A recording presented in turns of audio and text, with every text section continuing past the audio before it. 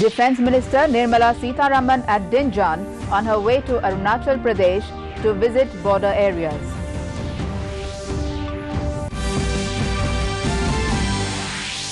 Centre releases over 113 crore rupees to 6 border states, including Assam, under Border Area Development Programme. After clearance from central government, Imphal to have piped gas supply soon, says Manipur Chief Minister.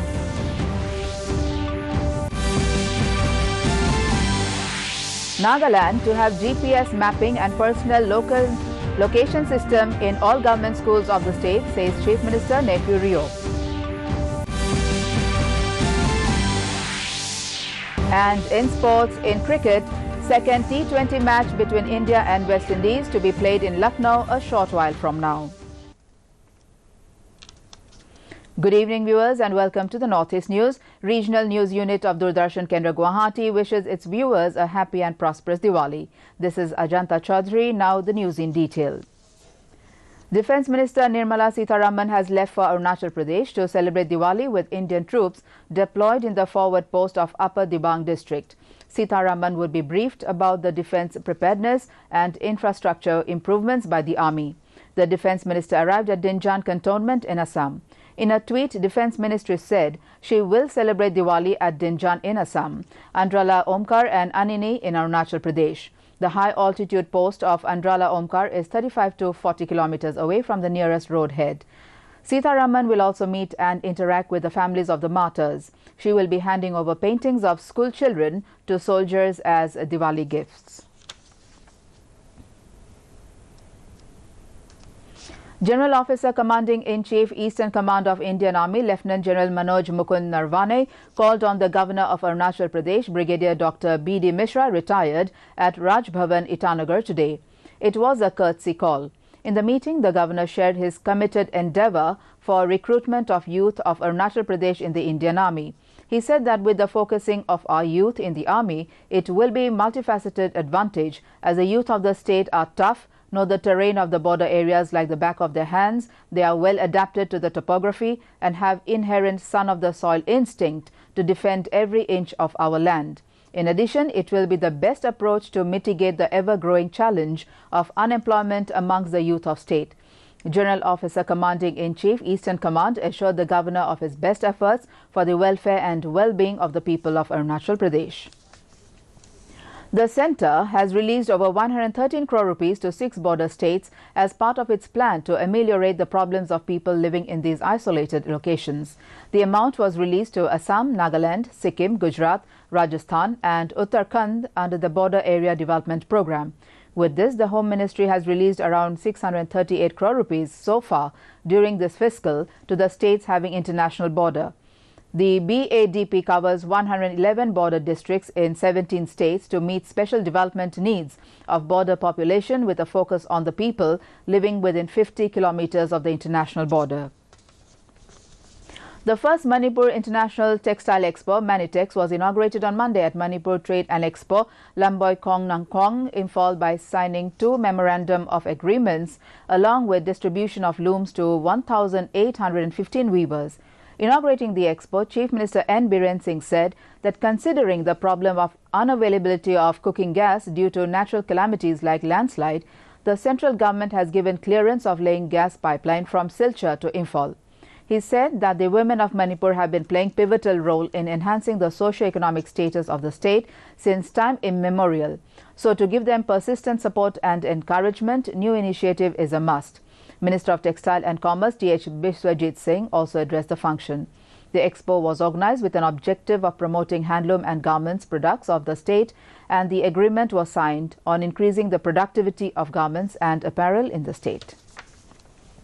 In Nagaland, the GPS mapping of all government schools and the Personal Location System PLS was launched by the Chief Minister Neiphiu Rio on 5th November 2018 in a significant step towards computerization and digitization of records by the School Education Department. While congratulating the department for the exercise undertaken, the Chief Minister was of the view that the department should keep visitors' book in all schools so that visiting or inspecting officials and also dignitaries place their visits or inspection reports on record, which can be digitized to be viewed by MLAs concerned and be aware of the status of schools within their respective constituencies. Mizoram joint NGOs today led a peaceful demonstration demanding the removal of Chief Electoral Officer S.B. Shashank from his current duty in the upcoming Mizoram State Legislative Assembly election. The incident came after CEO S.B. Shashank filed a complaint against Principal Secretary Home Lalnun Mawia Chuango, accusing him of hindering election process, related which subsequently led to the removal of PR Secretary Lalnun Mawia Chuango from his duties by the ECI. The joint NGOs initiative is supported by all other NGOs in other districts of Mizoram as well. NGO Coordination Committee said they will take all necessary measures till the end to ensure the removal of CEO S.B. Shashank from Mizoram. Tripura Chief Minister Biplab Kumar Deb will inaugurate the Diwali festival at Tripureshwari Temple in Udaipur tonight. Deputy Chief Minister Jishnu Dev Verma, Revenue Minister N.C. Dev Burma, Tribal Welfare Minister Mewar Kumar Jamatia and Tourism Minister Pranajit Sinha Roy would remain present in the inaugural function. The entire temple premises and its adjacent areas were illuminated to mark the occasion. Night-long cultural program, prayer and animal sacrifice will mark the gala religious event. Traders have already opened their stalls, hoping a brisk business during two-day festival. Elaborate security has been put in place at Tripureshwari Temple to keep troublemakers at bay. Besides, watchtowers and CCTV cameras were erected to keep close eye on suspicious movements.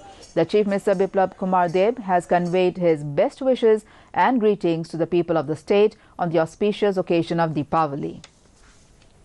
Along with the rest of the country, Assam's Guwahati city has also been decked up with glittering lights, earthen lamps and lanterns on the occasion of Diwali or Deepavali. Apart from decorating their homes, workplaces and business establishments, people are seen making beeline in sweets shops. Roadside vendors in places like Ganeshguri are selling earthen lamps, fresh flowers, banana plants, Lakshmi idols and other puja paraphernalia along the footpaths. The festival of Diwali represents the symbolic victory of light over darkness, knowledge over ignorance, and good over evil.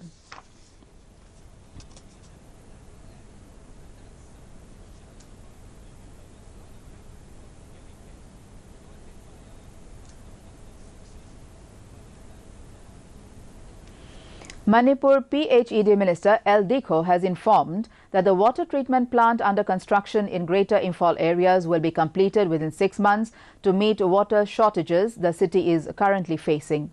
The PHED Minister said this during an inspection at water supply treatment plants in Imphal East and Imphal West. Speaking during the visit, the minister said that the present government started construction of 10 water treatment plants at various places in Greater Imphal area from 2017. The construction was taken up to facilitate supply of adequate drinking water to the city. The people of the city have been facing water shortage for quite a long time. All these will end in 6 months' time, he said, assuring that the water treatment plants, when completed, will provide adequate drinking water to the people of Imphal city and adjoining Greater Imphal areas. In Arunachal Pradesh, Chief Electoral Office have a live demo of EVM and VVPAT today in presence of media persons in Nirvachan Bhavan, Itanagar. Chief Electoral Officer Kaling Tayang claimed that EVM can't be hacked. Tayang said that imposing VVPAT would result in transparency in elections. With this, the voter will be able to verify which candidate he has voted for. Chief Electoral Officer said that no tampering is possible in EVM and it is the responsibility of all parties to improve the electoral process. He said that it is not possible to change the EVM internal circuit and EVMs have strong technical features and can't be tampered with. Manipur Health and Family Welfare Minister L. Jayanta Kumar Singh has announced opening MSc Nursing course in Manipur by November this year. He was speaking at the Foundation Day of College of Nursing Manipur cum oath-taking ceremony of the first-year BSc Nursing students, which was held on Monday in Imphal. Speaking on the occasion, L. Jayanta Kumar Singh said that career of a nurse and its learning has no end, and dedication and sincere service of the nurses should be acknowledged and appreciated by one and all. Doctors and the nurses should also understand the human aspects and nature of the patient on bed, he added. Later, the minister attended Ayush Foundation Day held at Ima Hall, Lampepat. At the function, he stressed about the importance of Ayush medicines, which have become an alternative medicine at present. In cricket, the second T20 match between India and the West Indies will be played in Lucknow today at 7 p.m. Lucknow is hosting an international cricket match after 24 long years, with the newly built Bharat Ratna Atal Bihari Vajpayee International Stadium making its debut. India defeated the West Indies by 5 wickets in the first T20 international in Kolkata on Sunday to take a 1-0 lead in the 3-match series. In football, the first semi-final match of the 65th Bordelais Trophy was played between Mohammedan Sporting and BSF at Nehru Stadium in Guwahati today. Both the teams played a defensive game. In tiebreaker, Mohammedan Sporting defeated BSF by 6-5 goals and reached the final. The second semi-final will be played between All India FC and Trau of Manipur. In Meghalaya, close to 40,000 music fans were dished to an enormous diversity of original music in the NH7 Music Festival held in Wainfield in the Jaintia Hills district on the weekend. Here is a report.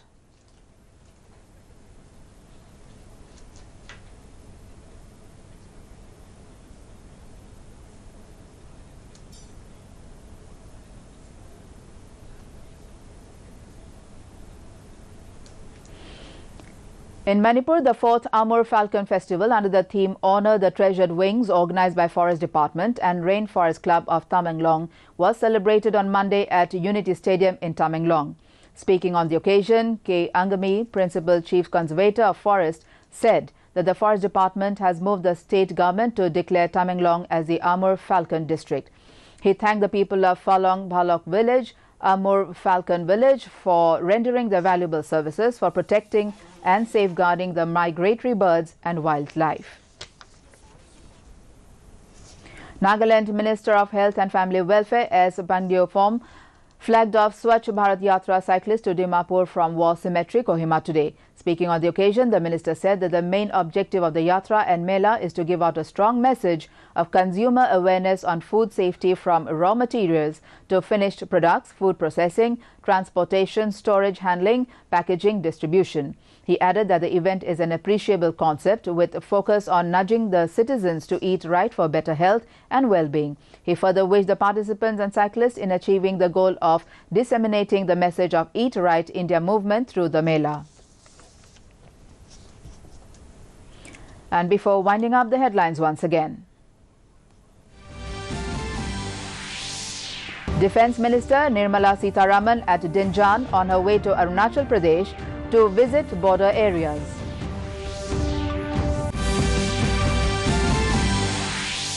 Centre releases over 113 crore rupees to 6 border states, including Assam, under Border Area Development Programme. After clearance from central government, Imphal to have piped gas supply soon, says Manipur Chief Minister.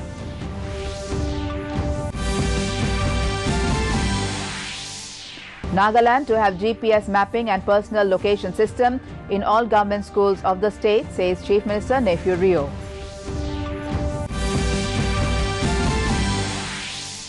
And in sports, in cricket, second T20 match between India and West Indies to be played in Lucknow a short while from now. And that brings us to the end of this evening's bulletin. Thank you for tuning in. Namaskar.